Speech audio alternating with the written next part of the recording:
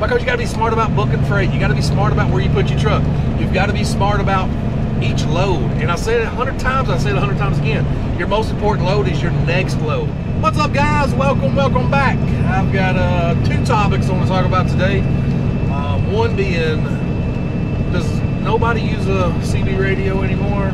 I had something interesting happen yesterday evening, and I was kind of running outlaw and I didn't even know it. Just dodging scale houses. Actually, I drove straight through the scale houses while being outlaw. And the number 2 topic is why are people going out of business right now? I don't understand. I can't fathom it. But before we get into that, guys, I'm gonna put this at the front of the video, and so everybody see it. We all play games on our phone, right? Yeah, sure, we all do. And I'm just curious, do any of you guys on your phone play Matt Skills MX or Matt Skills MX3 to be precise? That's a game I've played now for the last, probably since 2017, when it was Matt Skills MX2, and I still play that one too when I'm bored. Anyway, I just wonder if I've got any subscribers. Ooh, these big old bumps in New Mexico aren't playing. I was just wondering if any of my viewers play that game, and if you do, let me know in the description and give me your gamer tag or your game name, and I'll add you as a friend, and maybe you join my team. Anyway, I'm just curious. It's a very fun game. It's about motorcycle racing, MX style, dirt bikes, and man, it's a super cool game.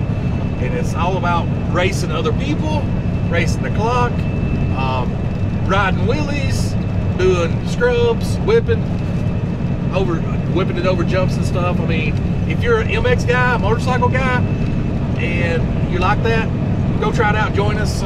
Like I said, even if you jump in there and download the game, let me know in the comments what your game name is, and I'll add you as a friend, and maybe we'll race together.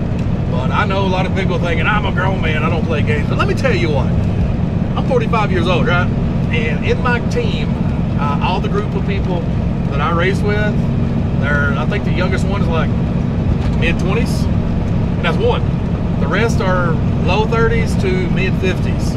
So I guess even if we are 45, 50 years old, we're still part of that generation that grew up with games, so we still play them. Anyways, it's a badass game. So let's get on the topic here. Yesterday, I'm gonna talk about this one first because the second topic, I want to make more videos about it and go more further into detail. But the first topic is, do people not run radios anymore? So let's dive in. So yesterday, coming out of Phoenix, right? I came out of Scottsdale, Arizona. I went up through 87, caught 260, jumped on 40, and started hauling tail back east, going to Jersey. And right after I got on the interstate, somebody honked at me as they rode by. I threw up a hand, and they kept going. Didn't think it's no big deal. You know, a lot of people that see my channel on here, you guys ride by me sometimes, and you honk the horn, wave. It's nothing out of the norm. And I'm like, all right, hey, how's it going? He went on, and within about 50 to 60 miles, somebody else honked at me, and another 50 or 60 miles, somebody else honked at me, and this guy kind of stopped and was pointing at something, and I grabbed my mic, and I was like, I've done that with 2 of them. Grabbed the mic, and they're like, and then they just floored it, and I was like, if you're going to honk at me, at least have a way to tell me why you're honking at me. I'm looking at my mirrors, I'm thinking, am I smoking? Do I got cargo going out everywhere? What freight flying out my doors? No, everything looks good. So I proceed to pull over, and this is right as I'm getting to Gallup, New Mexico. So I pull over, hit the shoulder, and I've got a trailer tire out on the driver's side, rear outside, and had a blowout. Now here's the thing about blowouts. Sometimes you will hear them. Sometimes the sound of them popping just scares the bejesus out of you and makes you think somebody just shot a shotgun at you, because you can feel the power of that explosion of that tire. Now this one, it was solid. Never knew. Anyway, it didn't have a blowout. It basically just ran the tread out. So it is technically a blowout, but it didn't pop. The tread went out. Even whenever I don't know how long that tire was out, because when I started driving in Scottsdale, I went all the way up to 40 and all the way over to Gallup. So somewhere in that period, that time frame, I had that happen. Now here's where I'm outlawing it. I'm driving all the way through the state of Arizona on the last day of the blitz, and anybody could have seen that, pulled me over, gave me an inspection. Hey. But what really is crazy is when I got to the scale house in New Mexico, and went through the scale house with a blown tire. Luckily, I didn't know it was like that, or I don't know if I could have had the courage to proceed, but getting there. So anyway, I got to New Mexico and decided that I needed to do a trailer tire. So that did hold me up last night for about 3.5, 4 hours because it was a little slow, but no worries, I got it fixed. And the thing is, if somebody would have just had a radio, they could have told me. Now, I'm loaded pretty heavy, so I've just been bebopping about 60 miles an hour, minus today. I'm making up for time, so I've been 65 to 70 today. But yesterday, I was just bebopping along about 60. And I ain't no telling how many trucks passed me, and nobody could have keyed up and told me on the mic. Now, I do got to squelch down a little bit to keep the static and the fuzz, but my radio's always on. And if you holler at me and I don't answer, because I'm on the phone and, well, I'm talking to the live or something. But my radio's always on, and not one person decided to get on the CB and let me know that I've got a blowout on my trailer. Now, 3 people did honk at me and try to tell me, but they didn't even have a CB. So they was kind of interested. So I'm like, man, it don't take much. Put a damn CB in your truck. That way you can conversate to other drivers when something's going on.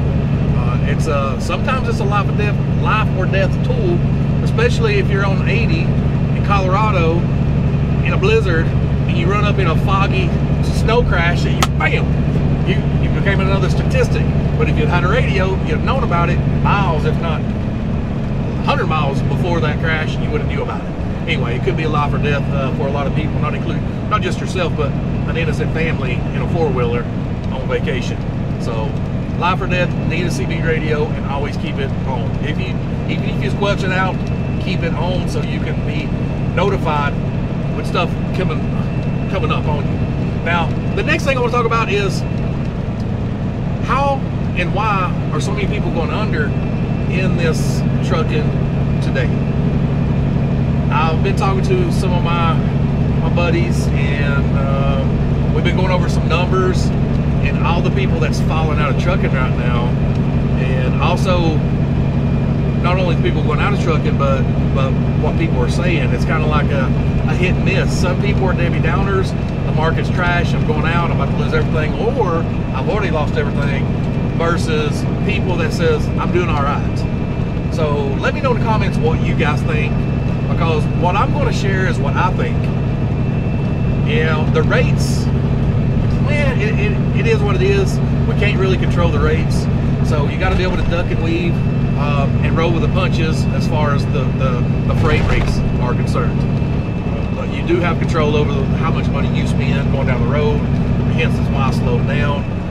That saved me a couple $100 extra a week, upwards to $15,000 to $20,000 a year by slowing it down. I've got control over that, so that's why I do it. I do not have control over rates. Yeah, I've got the ability to negotiate and build rapport with the brokers that I run with and get a better rate, and I do pretty good. I'm not gonna lie. With my driver out here, with Stoney out here running the truck full-time on the load board, I'm back out here trucking and running these rates. Like Stoney, he's had, I think, 2 or 3 loads that was $1.60, around $1.50 to $1.60, but they were short hops in a bad area. Most of his loads are $2 to $3 a mile. In today's current trucking, and I'm talking about April and May 2024. The first week out in this truck, he put down $6,800 in revenue. For the following month of April, he ended up putting down $22,000 in revenue. And so far, he's on, and he went home. He had a good week and a half at home or so, maybe 2 weeks. And he's on course to do the same thing this month. since the last week and a half, I'm thinking, I ain't gonna get there. I'm just saying he's doing really well with me booking his loads. Now, that tells me either I'm super blessed or I'm damn good at what I do. I'm gonna take the latter. I'm gonna say I'm damn good at what I do. Because you gotta be smart about booking freight. You gotta be smart about where you put your truck. You've gotta be smart about each load. And I said it 100 times, I say it 100 times again. Your most important load is your next load. You always gotta set yourself up for the next load. Just because you see that hot load going into Denver, don't take it unless you see a load coming out. Because you can go to a cheaper, I wouldn't say that. I'd say you take a lower rate per mile and put that truck in another hot market, and vice versa, and just keep on regurgitating, cut and copy and paste the same thing. That's a recipe for success. But anyway, this video ain't about how to do it. I'm just saying, what do you guys, let me know in the comments, what do you guys think is going on with people? Because I'm coming up with a couple different scenarios. One, you're leased on with a company and you run their line haul stuff and you don't have access to other freight, other brokers, or, you know, kind of like I was when I was at Roadrunner. In the latter years at Roadrunner, I couldn't run brokered freight no more. I could only run Roadrunner freight. So I was at a ceiling. I could only make $1.20 to $1.30 a mile. That was my ceiling. I couldn't make no more than that, hence why I left. So I think a lot of people that are not making it, they're limited to the company they're leased onto, and they don't have the option to be on the open spot market, the open board, so to speak. They don't have access to more freight. And to give you an example, some years ago, like something just bit me on the leg. Anyway, to give you an example, a few years ago, a buddy of mine, Danny, he was at Landstar. He's a Landstar BCO, and me and him met up. We was hanging out in Oklahoma City, and at the time, we was comparing that market, or that load board, open market, to Landstar load board. And in a 100-mile radius, he had 40 loads available, and in a 100-mile radius, I think I had a little over 400. So it was a bigger arena of loads available. So I think one of the Debbie Downers is people that are leased on to companies and they're limited on what they can haul.